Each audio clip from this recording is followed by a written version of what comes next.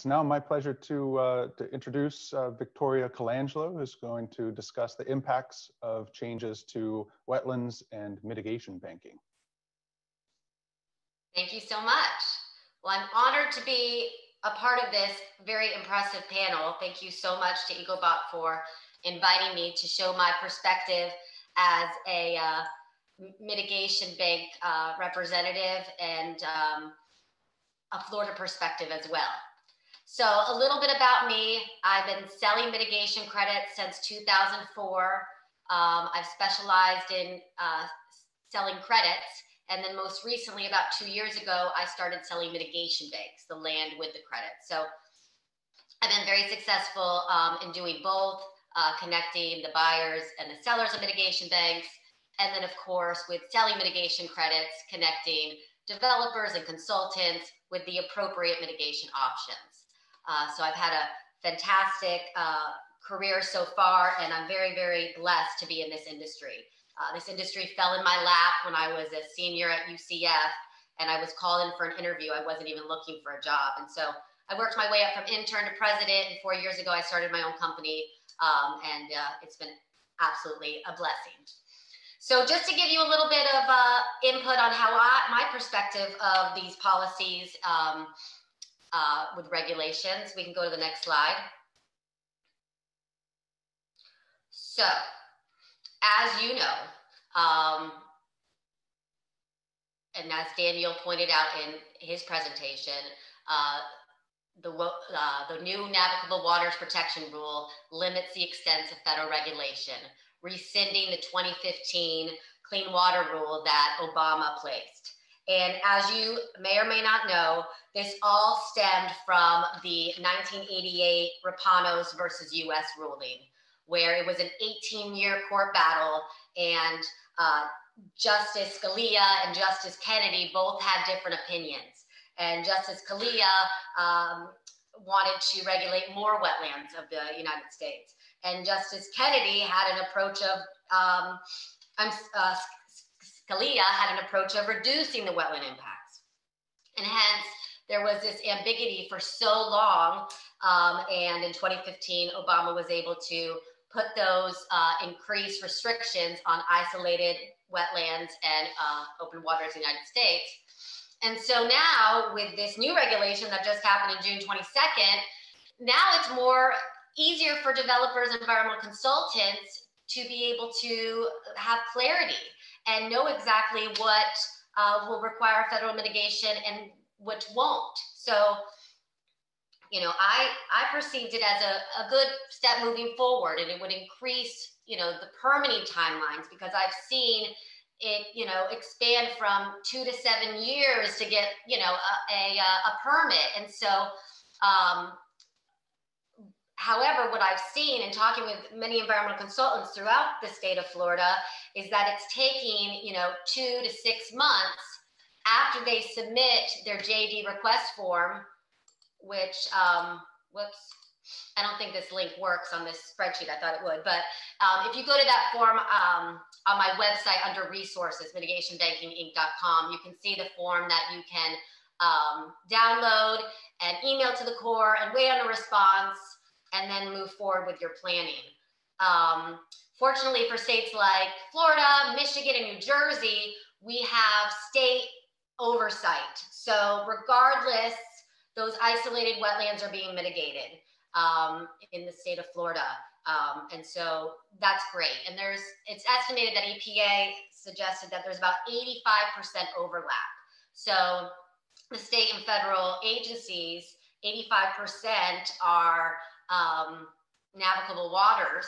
And so it doesn't make much of a difference. And so the 15% or so are isolated wetlands that are still being regulated by the state. I haven't seen much less federal mitigation needed yet. I have about 130 credits reserved right now that are pending closing, and out of all those projects, only 0.6 credits, one project doesn't need the federal as they anticipated because of this new rule. And I'm sure more will come, but right now I'm only working on one project out of about 50 or 60 different projects. So, and that's on the east coast of Florida. So anyways, so a lot of interesting perspectives on, the WOTUS rule and how this will, affect moving forward with permitting. And, like was stated before, who knows? This is probably to be challenged again. It's going to take a lot of effort, and they're going to have a defensible argument, require evidence of how this would be modified if this were ever to be rescinded again and open up the process. But I'm assured that that wouldn't happen even if we started today for 3 to 4 years. So a lot of projects are moving fast so they can get grandfathered in, get those JD forms in, and so that way you are set. All right, next policy change I want to talk to you about is specific to Florida. You can go to the next slide.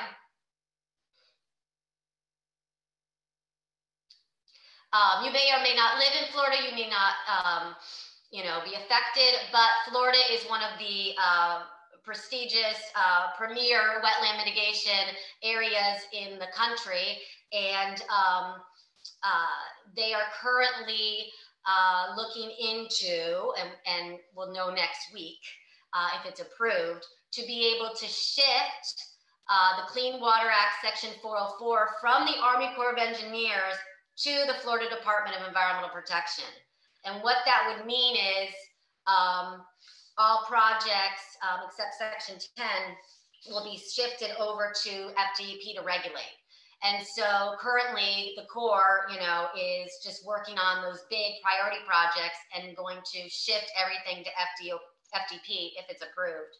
And so that's going to be an interesting challenge for us, I think, to be able to have those resources. And but DEP is confident. Like I said, they have an 85% overlap. So they're like, we're already working on these projects. Might as well streamline it. DEP will manage it at first. And then once they get the process together, I understand that they'll start flowing it to the 5 different water management districts in Florida who primarily oversee the wetland impacts for the state side. DEP just does individual family homes and linear projects. So I guess they feel like they can put some more on their plate and alleviate the core of those responsibilities. So I think that's really interesting because, it may be the wave of the future for other states as well to take back their, regulations so that when these federal nuances happen with isolated wetlands, the state still maintains a regulation over the isolated wetlands, and therefore they're not just being left out and not being compensated for. Mitigation banks will continue to be permitted by the Army Corps of Engineers. They will not go to FDEP. So that was good. And we're excited for the changes, good or bad. It's going to be interesting. I know Michigan did that, changed over from the Corps to the state's regulation. And I'm not sure if they were, if they've been successful with that program. I've put in a couple calls, but I haven't heard back yet. And I'd like to pick their brain on their perspective. And like I said, New Jersey has a state program, but I'm not sure if they've navigated over there as well. So it might be an emerging trend. Florida, of course, is the forefront of the industry because we have a lot of wetlands. And I think that's it. I think, just let me know if you have any questions at the end. And thank you again so much for being here and listening to me with my perspective. Great. Thank you, Victoria. Great to have you join us here today.